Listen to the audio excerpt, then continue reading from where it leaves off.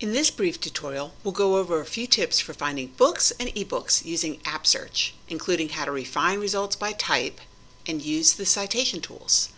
AppSearch looks across the library's catalog and through about 100 of the library's most popular databases to discover books, media, and articles. AppSearch is an appropriate starting place for almost all undergraduate research, but it does not search all the databases that the library provides access to. In this example, I'm going to be researching autism in teenage girls. In the left column, you can refine results in many ways, including source type. To see just books, click on the box. In this case, the first book is an example where the library has 2 ebook versions and a print version of the same book.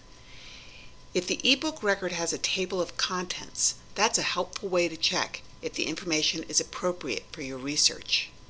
Some handy features for both print and ebooks include being able to email yourself the citation. Use the radio button, then select the format you want to get the citation information in. If you prefer copy and pasting, the cite feature is good for that. Here I'll select APA. Be aware that the citation tools are nice but not perfect. You should check your citations to see if they're correct. For example, here the information is correct, but in APA, only the first word of the title would be capitalized. Sometimes a print book is preferable, or it's the only thing that's available. In this case, to find the paper copy in the library, note the call number of the book, which is like its address on the shelves, and click on Map It. In this case, the book is on the 3rd floor in the row with the red highlight.